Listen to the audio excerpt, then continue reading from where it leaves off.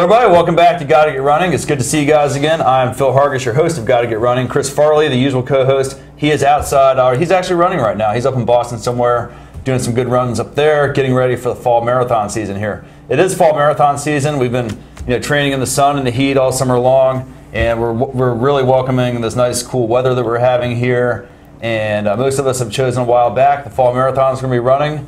I had a hard time deciding which ones I was going to do this year, so I finally made a decision this past week, thanks to the good gracious buddy of mine, Tim Soltrin, was able to transfer me a bib to my favorite marathon in the United States, that being the Marine Corps Marathon. So I will be at the start line this year for the Marine Corps Marathon. Come out there, and hopefully a lot of you guys are out there running it with us. But we have Rick Nealis in the house today. He is the race director of the Marine Corps Marathon. Rick, it's great to have you back on the show. Well, Phil, I tell you, I am delighted to be here. It is 31 days out from the Marine Corps Marathon. Ooh-ah. And no, we go oorah. Oorah. There you go. But it's it is each race has a distinct identity, and this one is no different from the past 35. And what exactly do you mean by it? Let's get right into it. What is the identity of this race? Well, the first, when you're talking about runners, you got to talk about the course. And this is the first time that we're going to lose Constitution Avenue because of construction work in the district.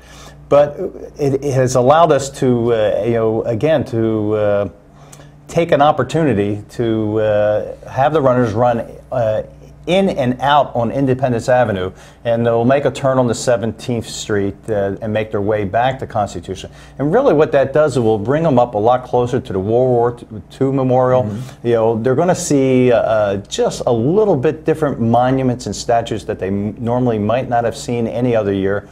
Of course, the Martin Luther King Memorial is now in eyesight of the course. And it's just, again, Indian summer, fall, Washington, D.C., what a better time to run. It's the greatest, man. It's the greatest place to run in the entire country, and this race is the best. I mean, we're ready for this thing. Well, I'm glad you're going to be on the start line with us. What really makes it exciting, too, is the fact that, we have 30,000 registered runners. Not counting the 10,000 registered runners in our 10K. So when you put that mass of marathon and 10K runners coming across the same finish line, it's absolutely an amazing sight to see. And this race is really set up for the spectators, and like you said, the spectators are going to have different things to see. It's going to be actually easier for the spectators to see their runners this year because of the way Independence is going to be kind of set up. So, that's great. We'll go back to that in a second. So, you mentioned Martin Luther King. Let's go back to that one for a second. How were you able to work the Martin Luther King Memorial into the along the route? Well, it's when we were, realizing that, finding the appropriate distance for a marathon course always is difficult because permits, law enforcement, national park, really tries to contain our 26.2 miles, into the same shape that we originally have. So looking at where the memorial was, the FDR Memorial, it came to us that if we could keep the runners and the spectators in that vicinity of where the Martin Luther King Memorial is, it will only enhance the race because the runners, the spectators now will have a chance to find their loved ones. And it's so easy to find, the person that you're tracking on race day. And it's going to be even more so because we're doing some new technology this year with the social networking capabilities.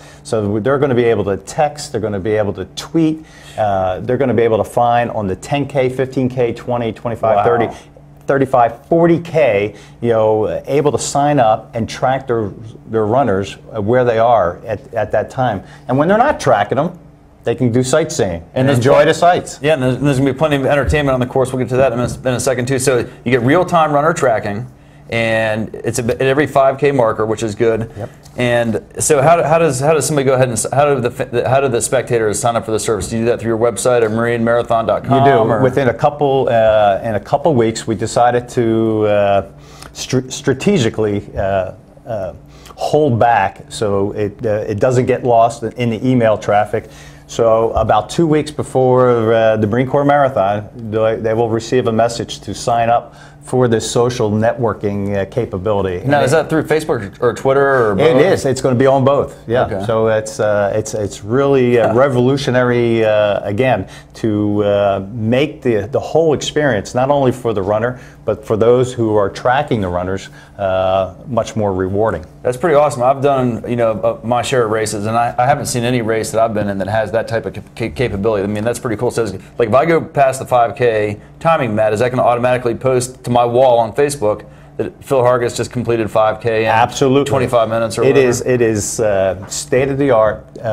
We are one of the few races and at this level with the amount of runners and the amount of messaging that's going to go across Facebook and the social media and texting is going to be just really phenomenal that we're able to send that much information out over the wavelengths and people all over. And you know how the social networking works, is that once somebody gets it on Facebook and they're going to push it out to some of their other friends, and it just explodes. So we're excited to see exactly how it all interacts. And this is actually going to help the runners run faster because they're not going to have to stop and slow down and update their cell phone and say, all right, I just crossed the 5K mark in 25 minutes. They'll be able to do it on the fly, and the timing chip will do it all for them. They will be able to do what runners need to be doing, and that's focusing on the finish line, focusing 1 foot in front of the other, and not worrying about all the other devices that they might be carrying on race day. You got the chip to post your times, and you got the camera guys that are taking all the pictures you could possibly ask for of you as you pass all the awesome landmarks that there are to see here in Washington, D.C. So let's back up to last year. You had your 35th anniversary run last year, and I know that went well. I was down there as a spectator last year watching some of my friends from Back of My Feet run, and everybody else in the running community here. But after I last talked to you last year, you had a chance to go off and do some pretty interesting stuff with the Marathon Flame for the 25th 100th anniversary of that race. Why don't you tell us a little bit about how that all went down? Really, we had an incredible experience last year. We, being United States Marine Corps and a love of history and a love of tradition, we wanted to be able to combine the 2,500th anniversary of the Battle of Marathon when the Athenians beat the Persians, and bring that to our runners and bring it to the district, this whole experience of what transpired on that day.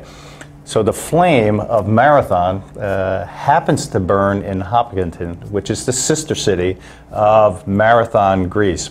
And when we found that out, we went up to Boston, took custody of the flame. It actually is 24 hours, 7 days a week, burning in front of the local police station. So the police chief gave us custody of the flame. We took it to the USS Constitution to show our connection to our naval heritage. We took it to New York City. We felt it was important to bring it to New York City, to Manhattan. We took it to Philadelphia, to the birthplace of the Marine Corps at Tun Tavern, and then brought it to Washington, D.C., to not only to the commandants at Marine Barracks 8th and I, but we also then, on a Wednesday night before the marathon, delivered the flame from Marathon, Greece, to the ambassador at the Greek embassy here in Washington, D.C. And then so you got to deliver the torch, or was there somebody else got to do that? Or? We had a young Marine dressed as an Athenian warrior who got to play the part, and everywhere we went, he delivered the flame and was the custodian of the flame until we extinguished it. And that was an authorized Marine uniform then for the duty day there? It was an authentic warrior uniform, and he looked the part, and he was very professional when he was wearing that uniform. And for those of you at home watching that don't know, Hopkinton is the start line of the Boston Marathon there. That is correct. A very, very special place to anybody that runs marathons there. So that's great. And there's also some Greek wreaths involved? There is. Again, running is, as our sport is the interesting is not only that you run, but you get to meet people when you're running. The people beside you who are crossing the finish line. When you're at the start line, you get to interact and meet people. And as a race director, it's really no different that I get to meet really some interesting people. And one of the persons from Greece that I was able to meet was Dimitri Karakidis. And Dimitri Karakidis is the son of his father, is the 1946 Boston Marathon winner. And when you look at the story of Mr. Karakidis, during the war, his small little town, a couple German soldiers were killed, and then for retribution that they decided they were going to kill 100 Greek males from the town. Wow. He was one of the 100, and when they looked into his to see what valuables he might had, he had run in the 1936 Berlin Olympics. And he had the stamp of the Nazi Party, and they pulled him out, replaced him, and killed 100 people that day, and he got to live. And he dedicated himself that he would make a difference. And he went on to win Boston, and he went on to really represent Greeks in running in USA or in the IAAF and in the Olympic sport. And so his son lives the honor and basically took reefs that normally are only used for Boston for the winners. These are the leaves of the trees from Marathon, Greece, and he brings them to the Marine Corps, and he's coming back again this year. Great. And so Dimitri Karakidis will deliver the wreaths that will, for the second time, will go on the first, second, third place winners. Fantastic! What a great story. So I know that you also were talking about last year about some of the initiatives you have to make the Marine Corps Marathon one of the greener races out there too. How successful have those programs been, and what are you doing with that this year? It is really, it's quite challenging when, between cups, wrappers, goo. The stuff is everywhere when you're out there running those races. It is out there. And we had received a silver certificate for, as being environmental friendly. We worked real close with Arlington County in the recycle area, and so we continue to do that, and we look for new ways to see what is environmental friendly, so we have not lost our eye on the bubble on being environmental friendly. I think runners, we know that when we're out running on trails and streets that we like that we're connected with the environment, and so it's really important for us to continue to be able to show that we're good stewards of the environment, and hopefully, just like running, where we try to be role models and get people to be healthy and in fitness, that the same thing with the way we do things with being more green will get other people excited about saving the environment. Yeah, I definitely feel connected with the environment. I mean, there's nothing worse than when you're like out there running in the streets and you see the trash and it's all over the place, and we as runners respect that, and want to do what we can to do our part with regards to that. So you're all set and ready to go for this year. Anything exciting going on at the Expo this year? Well, we are back to the DC Armory. So when we were no longer allowed to be in the DC Convention Center, which is sadly, it is absolutely a beautiful facility. But some of the politics in DC did not allow us to be there. So DC's a little political. And so we're in the DC Armory, and like everything that we do at the Marine Corps Marathon, you got to look at whatever you have. You look at it from a positive standpoint, and then you enhance it. And that's really what we're doing with the DC Armory. We're going back to a 2.5-day expo, so people can come in on Thursday, night. and pick up their packets early.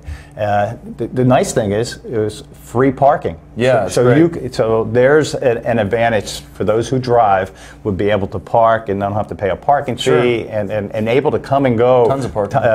multiple times. So that is a plus. We're gonna.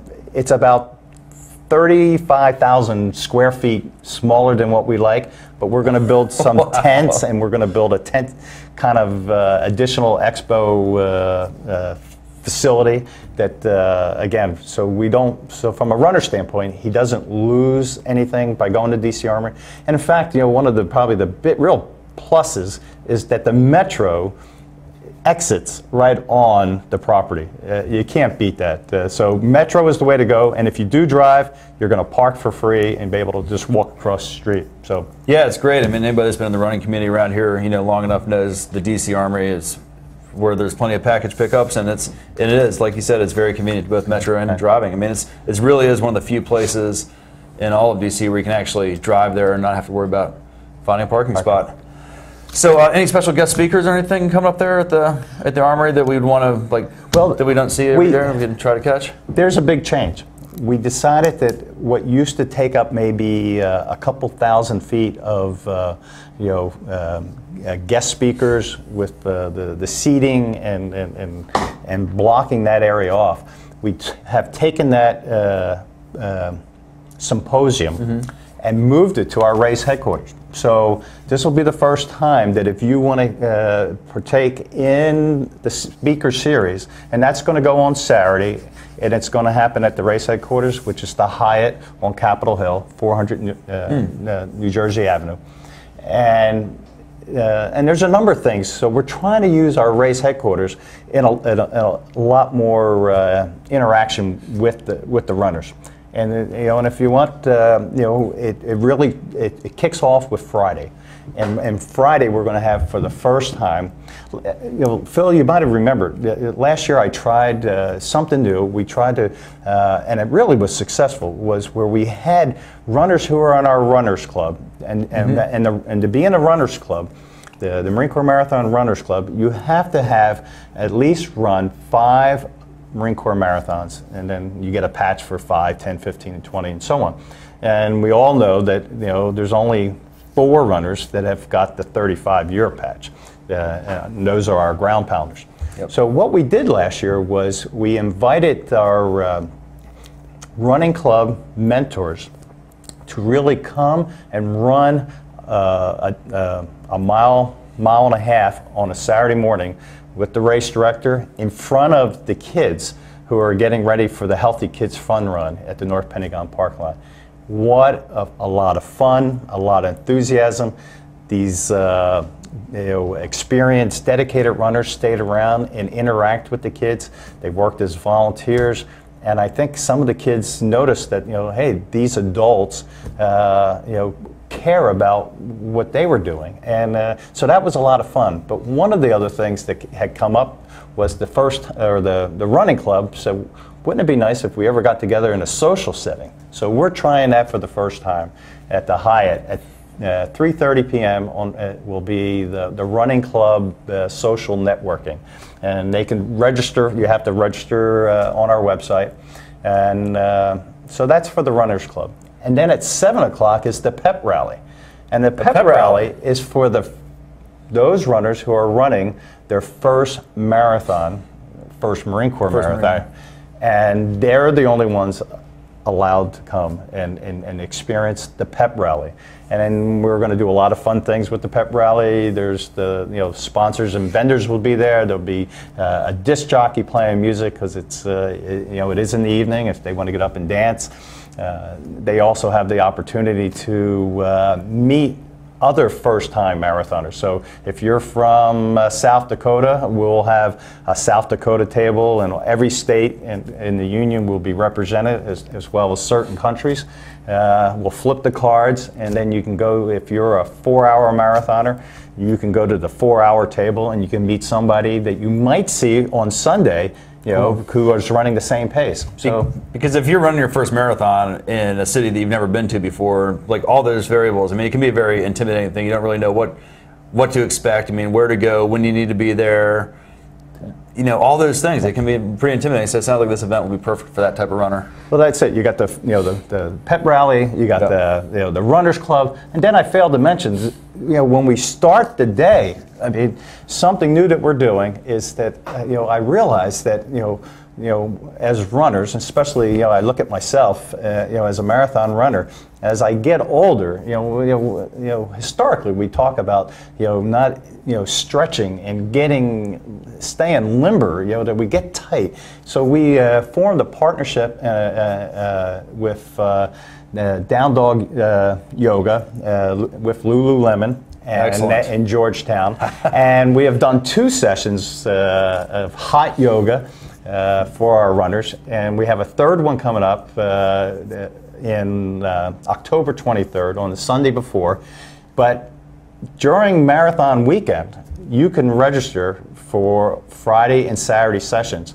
And Saturday is getting very close to being filled up. Friday, we're only taking 180 in those sessions. So 180 yogis, or even if you've never done it it's going to be your first time, you want to sign up for either one of those days or both. And it's going to go at 7:30 in the morning. So from 7:30 to 9, you can get in a free yoga session, compliments of Lululemon in Georgetown, as well as Down Dog Yoga. The hot yoga is great. I started doing it several years ago to try to help me adapt to the heat better after a tough Disney race. I mean, and not only is it good for pre-race conditioning, it's also outstanding for recovery when you're done with it too. It's my wife is a marathon runner, got injured, took up hot yoga, and after 18 months, she's definitely injury-free, and in fact, she's going to get to do something really unique this year at the race. Everybody knows that I have, and if you don't know, I have 2 dogs. I have 2 dogs, Miles and Molly. They're both my mascots. Miles is the older and the boy dog, bulldog, and Miles is going to run his first 10K race at Marine Corps this year. With your wife? So my wife will be his handler. She will make sure that Miles doesn't get lost on the course. So they will be lining up at 08 on October 30th to run the 10K. Now, I was reading my rules here. I thought it said pets weren't allowed in these races. There's very little. I'm just kidding. No. The race director's wife. Race director's wife. And as a race director, you do have a few perks in this business. And some of those perks might be that you can give waivers once in a while for a good cause. So, and this is a good cause. It is. It sounds like a great cause. I mean, now what kind of time can we expect out of your dog? Well, he's still in training, and we don't want to put any pressure on him. You know how it is about first-time marathoners and first-time 10K. No matter what race you're running, the fact that you're out there, you're really setting the example. And when you come across the line, as you know, that first time, it's a PR. So this is a PR for Miles, whether he does a 30-minute 10K or we let him come in at around an hour. Well, that's pretty exciting. You got to let me know how he does. I will. So let's talk about the race this year. What can the runners expect while they're out there on the course? I mean, I know there's always lots of entertainment and food and stuff. What can they expect this year? Well, you really got to start that morning and take in the experience of the runner's village. So when the first thing as a runner, you're waking up, making your way to the start line. You want to take Metro. Really, it's the best way to get to the start line. The parking is crazy down there. It is. Parking is very tough. Take the Metro. You take the Metro, come into the North Pentagon parking lot. There's those who want to have a religious service that morning. We offer that. There's music. There's places where you can just stretch out and get limber. And then you drop off your baggage and you make your way to the start line. And then what's going to happen is, there's going to be a flyover. That's cool. Marine Corps MV-22 Ospreys will fly over very low. We're actually, we haven't had jumpers in about 7 years. So we're having jumpers that will jump in tandem. One of the jumpers, Dana Bauman, will jump in, and after he they land. He will then, he's missing both limbs, and he will get into a hand cycle and then compete in the marathon. So you'll have that going on. There's incredible. First time that we're using a double honor guard, in memory of 9/11. That it is the 10th anniversary since the attack on the Pentagon, and we're doing that in sync with law enforcement. So you'll have the Marines as well as law enforcement giving 2 color guards. Every flag of every runner represented at the Marine Corps will be have a flag. That's a lot of flags. It's held by the national our junior ROTC down at Quantico, and these young high school students are they're getting involved. They're getting involved and hopefully becoming lifelong runners. They are. So that's cool. And then, as we know, there's tons of aid stations out there that are usually manned by tons of volunteers. Still looking for volunteers? I believe we're probably closed out. I think we have reached our full of volunteers at this point. With the 1,500 Marines and sailors that worked that event, and then when you add in another 500 law enforcement, and then we have probably close to another 1,000 worth of from Boy Scouts and civic associations and so on, that they're providing not only the water but also the food stations that we have out there. They're the course marshals. They're and then when you come across the finish line, the fact that those Marines are handing out the finishers medal. And then there's tons of stuff to do there at the Finishers Festival when you're done. I mean, just booths and music and food and drink like everywhere. It's a great time, and everybody's celebrating their big accomplishment. They are. We're trying to move people to the Runners Village, and from there they can, link up with their family members. That's where the Michelob Ultra beer tent is. The free beer. Free beer. Look for me there. You've earned it. If you run 26.2 or even the 10K, you earn it. And well, I think we're getting ready to wrap up here, Rick. Okay. I think we covered almost everything there was to do about this race. Thanks for coming back here and joining me in the studio. Phil, always enjoy to be here. This really sets the tone that by being with you, I know we're very close to race day. Yep, absolutely. I'm looking forward to it. And if you're not running, then come out there and cheer them on. It'll be great. Get some information on MarineMarathon.com. Rick, thanks again. Thank you, Phil. And we'll see you on race day, and we'll see you guys next time on Gotta Get Running. Goodbye, everybody. Bye.